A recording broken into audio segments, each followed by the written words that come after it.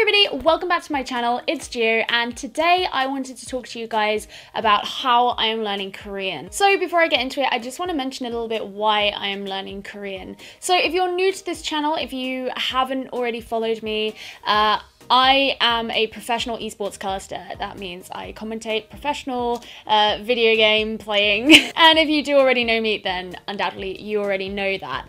Now, a lot of people on YouTube who learn Korean really do so because they got into Korean culture through things like K-pop, mostly K-pop. I actually don't listen to K-pop. I have maybe like 3 K-pop songs and they're all remixes in my library. So I'm definitely a bit of an anomaly there. I'm actually learning Korean for a couple of reasons, but the thing that originally sparked my interest in learning Korean was because I work in esports. If you're not familiar with esports, you may not know why that matters. Korea is basically the mecca of esports. It is the global hub of esports. It's massive culturally over there. Typically, the best players in esports will always be South Korean. As a Westerner, to get to cast in Korea is quite a big deal. A lot of people will miss out on job opportunities because they don't speak Korean. Usually that's not a thing for casters. I'm hired to speak English, but if you're a coach, if you're a player, if you're working in esports, being able to talk Korean is a massive benefit. Now, that's not the only reason that I'm learning it. I have always been really interested in languages. I've always really wanted to be a polyglot. So I already have a massive passion for languages anyway, and that's kind of my main motivation for doing it. So I'd say I'm fairly new to the language. I've been working on it for couple of weeks now, so really quite a baby, but I thought I would talk a little bit about how I'm going about learning Korean, and maybe that can be something that I can do updates on in the future. So I mentioned that when I was a bit younger I was learning Japanese. That was maybe in my mid to late teens. I actually stopped doing that because of school and I just had too many things to focus on. But the thing with Japanese and Korean is they have very similar grammatical structures. There are a lot of concepts in Japanese that I'm already familiar with that are in Korean that as a Westerner can be quite alien to learn about. Kind of the common one people always mention is particles, which is something that they have in Korean and Japanese. Now those are concepts I already know. It's not new to me. So being able to already have that background knowledge of a very similarly structured language has really helped and is something that does really help. So if you are somebody who, like me, you watched a lot of anime or whatever when you were a teenager, and you have some idea of how Japanese is, then you may find Korean a little bit easier to pick up. Now, I am definitely a textbook person. My general philosophy on learning languages is learn all of the grammar and build up the vocabulary as you go along. The way I see it is the grammar is the skeleton of a language and the vocabulary is the meat on the bones.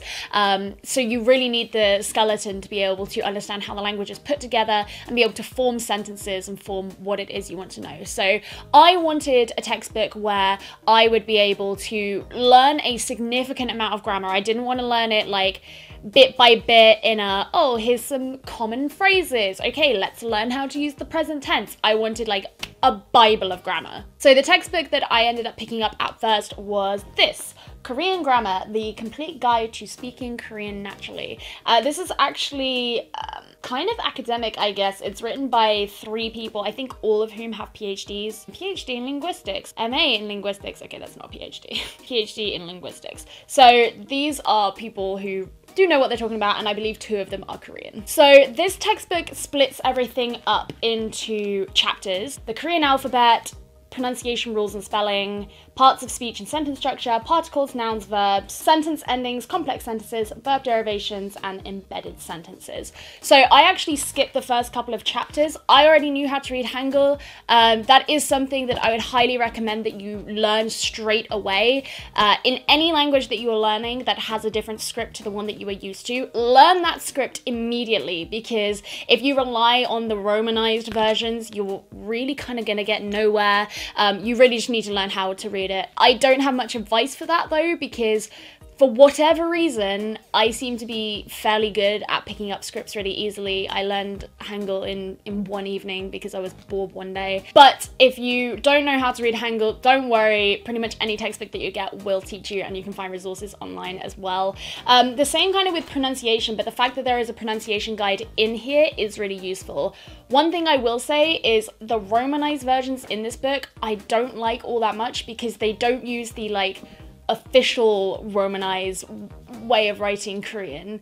For example, this would be written as this normally, but in this book it's written as this. You can see I have some little things in here, but I actually really just write all over the book. Lots of highlighted bits, lots of annotated bits, and one of the main reasons that I bought this book over other books was because it had exercises at the end of each chapter. So here's an example. I really do like write over everything, and this book looks also a little bit beaten up because I've taken it on a lot of planes because I have to fly a lot for work. So here are some more exercises that I did. So quite a bit in there, and there's still so much of this book that I haven't covered yet. I would also recommend owning a Korean dictionary. I used this one. This is just the Collins Korean Dictionary. It's one of the nicest smelling books I've ever bought. It's pretty simple. I mean, it's a dictionary. And I actually just recently bought this. This is the Sejong Hangulge 2. This is a workbook that's actually made by the National Institute of the Korean Language, so this is about as official as it gets. So it's just a normal kind of textbook, sort of similar to the ones that you would see in school, and it has a lot of exercises in it. It also comes with a CD so that there's listening exercises, which I really wanted. I haven't actually done any of these yet because I bought this like yesterday. Part of the reason I really wanted that is because when I'm learning Korean, I really wanted to emulate a little bit how I learned German, and I learned German in school. The reason I wanted to do that is because I, looking back, have seen a lot of errors in how I learned Japanese.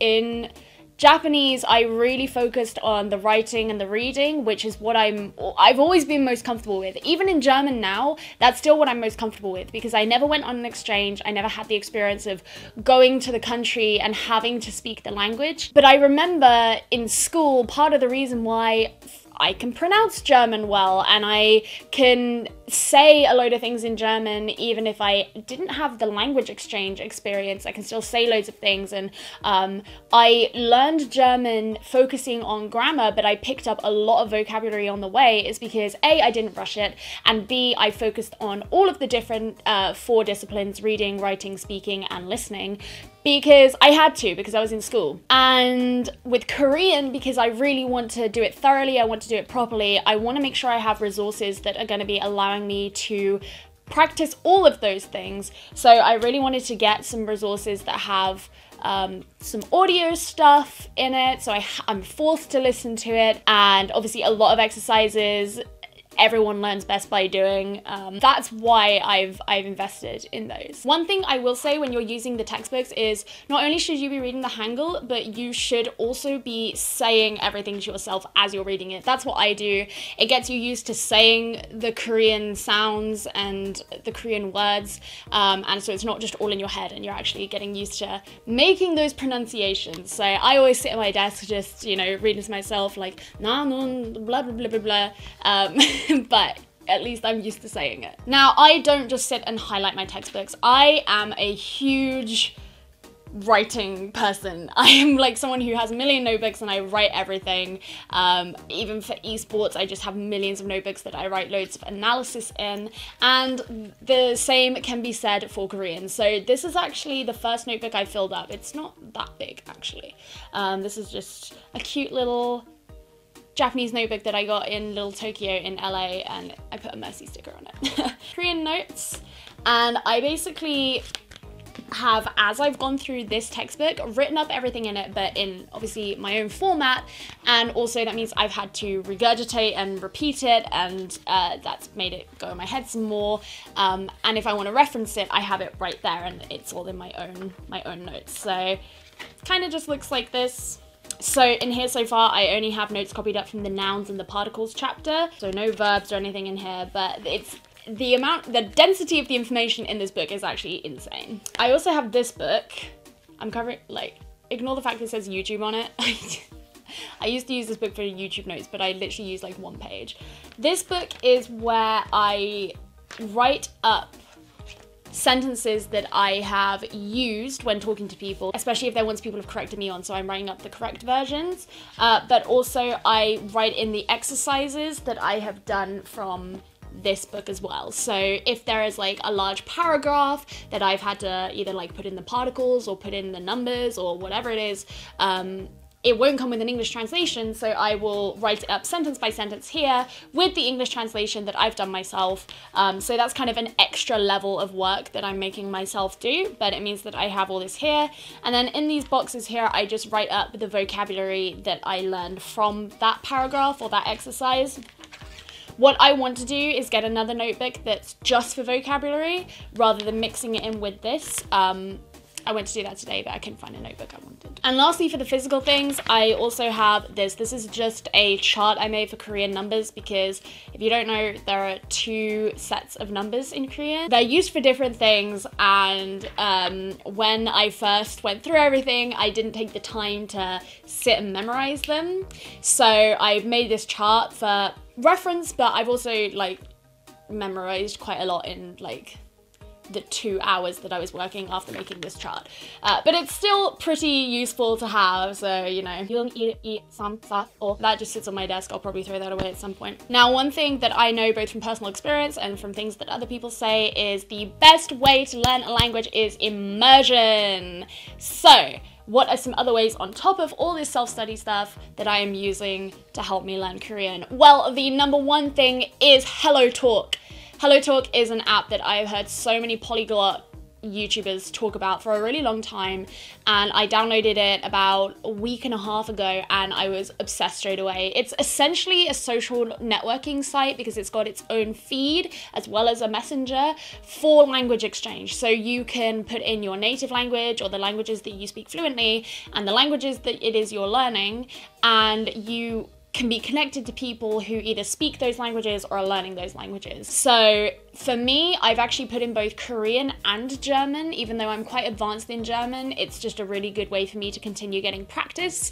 It's quite funny because my messages to people in Korean are like 3 sentences max, whereas to people in German, it's like a thesis. But it is really great. There is also a feature in it where you can have like a call with someone. I haven't done that yet because I don't feel that comfortable like spontaneously talking in Korean. You can have conversations with people and you can directly translate the conversations because there is a translator tool in it. What else? I mean, there's so much in that app. You can correct people's sentences and they can correct yours.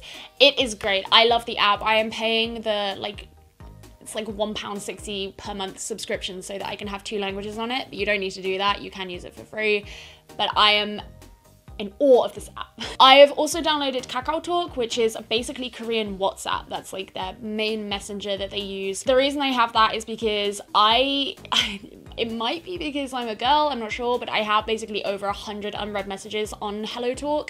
So people I'm speaking to can get buried quite easily. So I have KakaoTalk so that I can move certain conversations over to there, but also there's obviously no translator tool in it or anything. So KakaoTalk basically forces me to just be like totally naturalized in the language. I obviously usually sit with Google Translate and I'm like, what does this mean?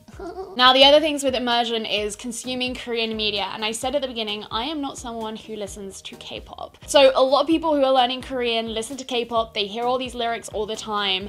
And I totally know what that feels like because when I was back learning Japanese, I listened to so much J-pop and I would be able to pick out words in the songs that I was listening to. I mean, even in Vocaloid, the same thing. And I learned a lot of words from that as well. But I don't have that experience with K-pop because I just never got into K-pop really. But what I have been doing is watching a K-drama on Netflix. There are actually quite a few on Netflix, so if you're interested in doing that, you should definitely go and have a look. I listen to it in Korean and I have the Korean subtitles, you know, when you can read Korean as well, like very useful.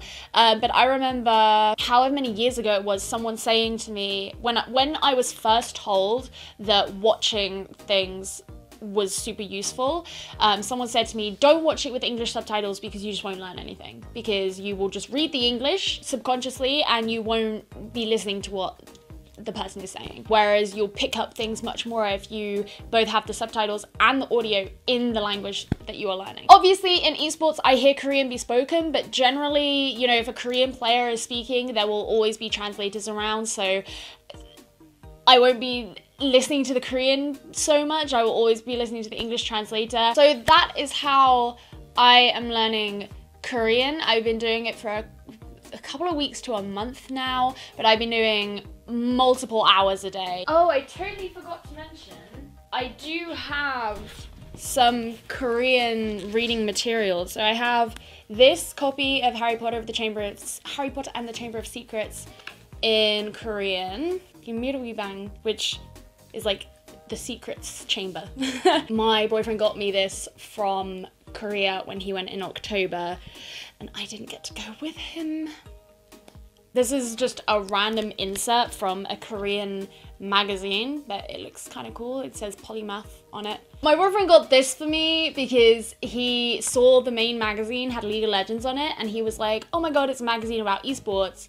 And he got back and I looked at it and I was like, this is not a magazine about esports, this is like a science magazine for kids. So I do have a few kind of Korean reading materials just lying around, and when I'm a little bit further on, I will definitely have a crack at Harry Potter and the Chamber of Secrets. So yeah, that is how I am learning Korean right now. As I say, I'm super beginner. I would like to believe that at some point I can take the topic exams.